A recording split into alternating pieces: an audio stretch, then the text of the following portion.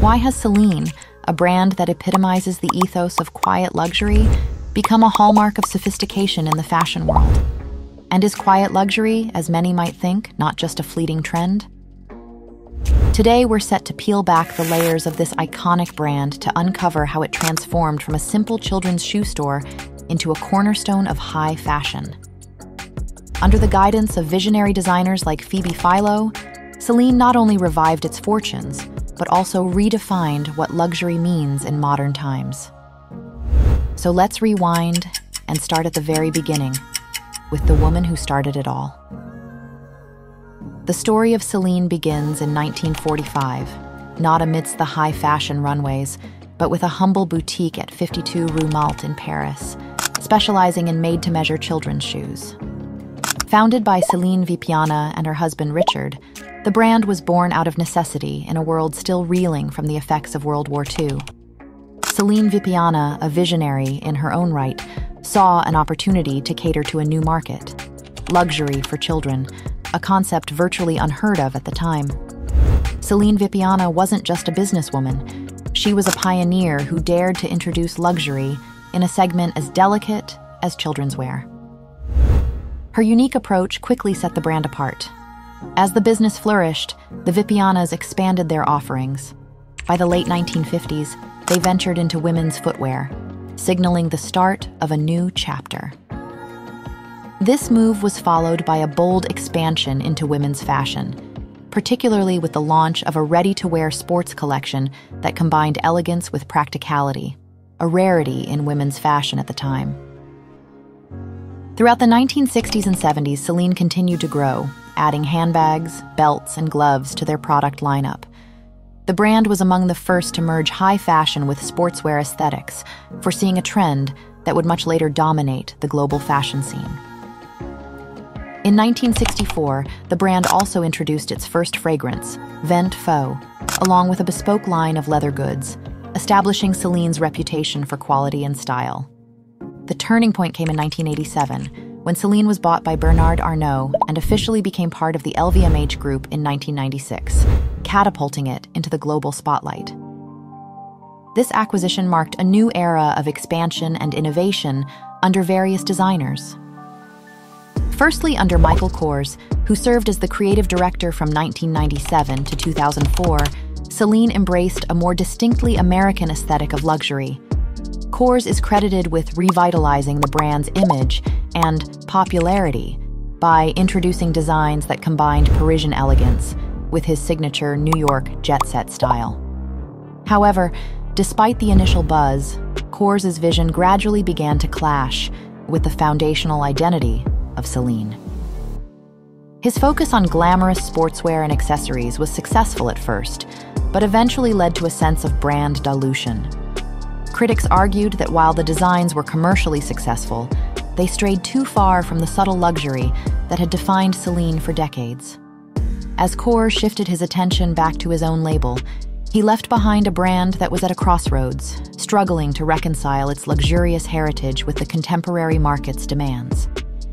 This period of uncertainty set the stage for a dramatic transformation. As Celine lingered in a state of identity flux, a new visionary was about to take the helm, one who would not only redefine the brand, but also set new benchmarks for luxury fashion globally.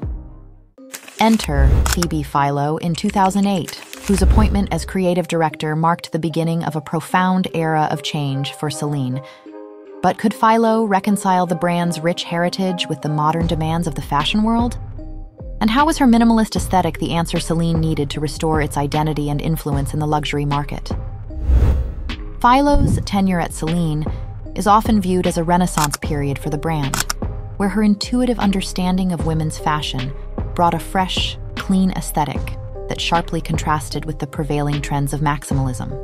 You know, it's just the process we go through when we see things in fittings, kind of reduce it and bring it to something that, you know, always trying to twist it a little bit and move it on and, you know, keep an idea of classicism, but for it never to look retro. Under her direction, Celine's collections were stripped back to their essence. Her designs were both revolutionary and respectful of the brand's understated roots, showcasing a preference for neutral palettes, luxurious fabrics, and silhouettes that celebrated the female form without overstatement. One of her first major impacts was the 2010 Spring-Summer collection, which has since been heralded as a landmark in 21st century fashion.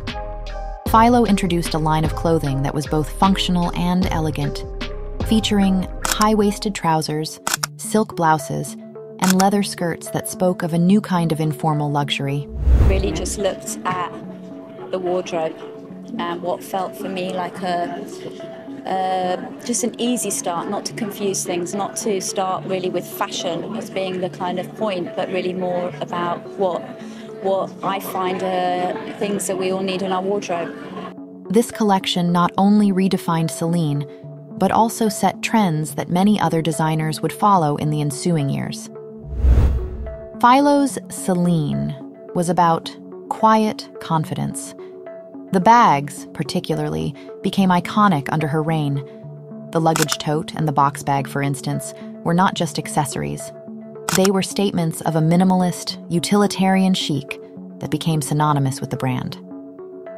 These pieces were devoid of logos and embellishments, letting their form and material speak for themselves, which appealed massively to a clientele that preferred discretion over ostentation. Her advertising campaigns were equally impactful, often featuring stark, evocative imagery that was as much a celebration of modern art as it was of fashion.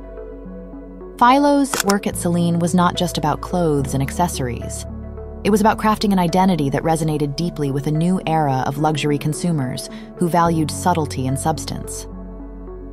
And I like the word reduced because it just feels to the point. Phoebe Philo's departure in 2017 was met with industry-wide lamentation.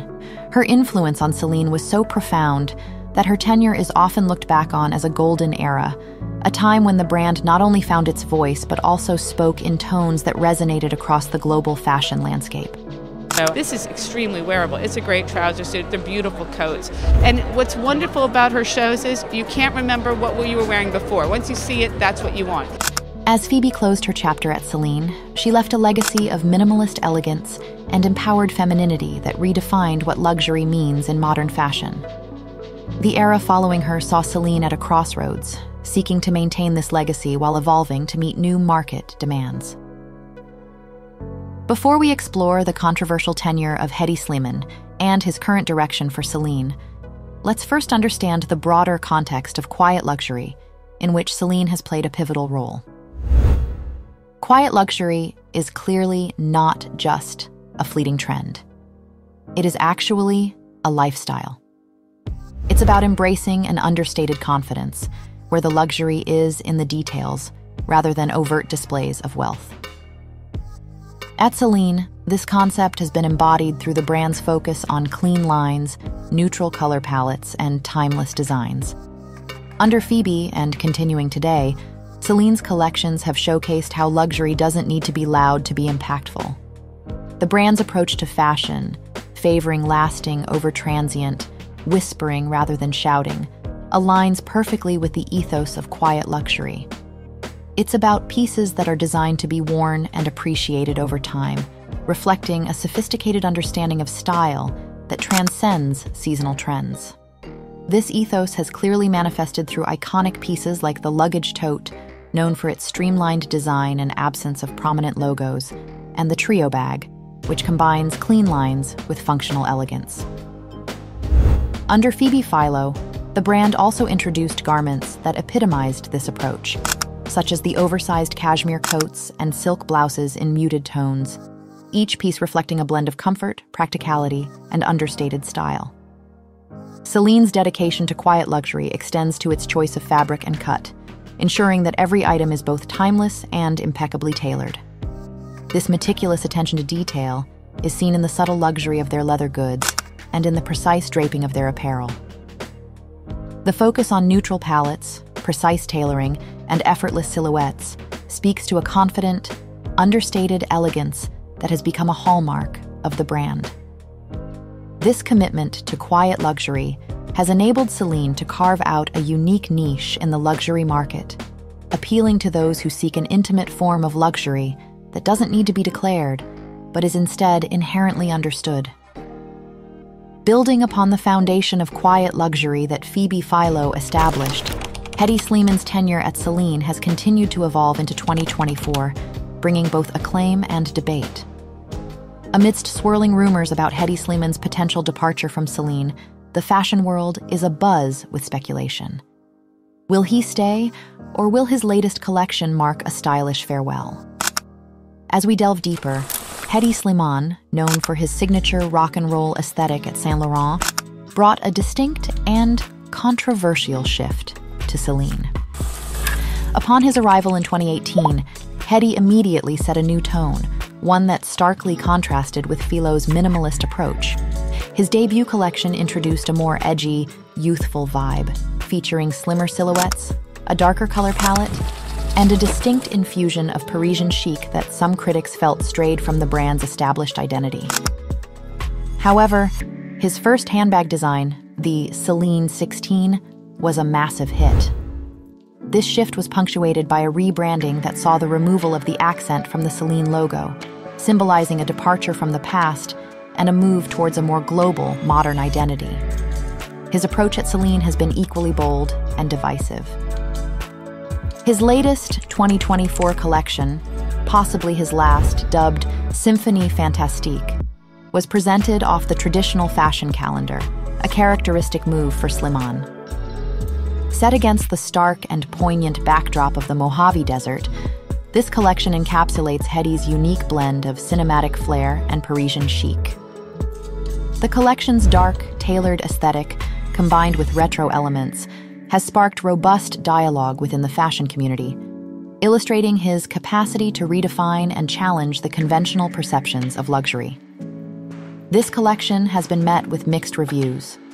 While some applaud the innovative designs and Sliman's homage to Parisian roots, others miss the minimalist purity that Philo championed. A notable fashion critic commented, "Sliman's Celine oscillates between groundbreaking and retro, challenging our perceptions of luxury." As Celine prepares for a future that may see a new creative direction, the industry watches closely. Will Celine continue to build on the foundation Sliman has laid, or will his departure steer the brand towards a new creative epoch? Whatever the outcome, his legacy at Celine will undoubtedly influence the brand's trajectory for years to come, underscoring the profound impact that visionary leadership can have on a venerable fashion house. What are your thoughts on Celine? Let us know in the comments. Thank you for watching. Till next time.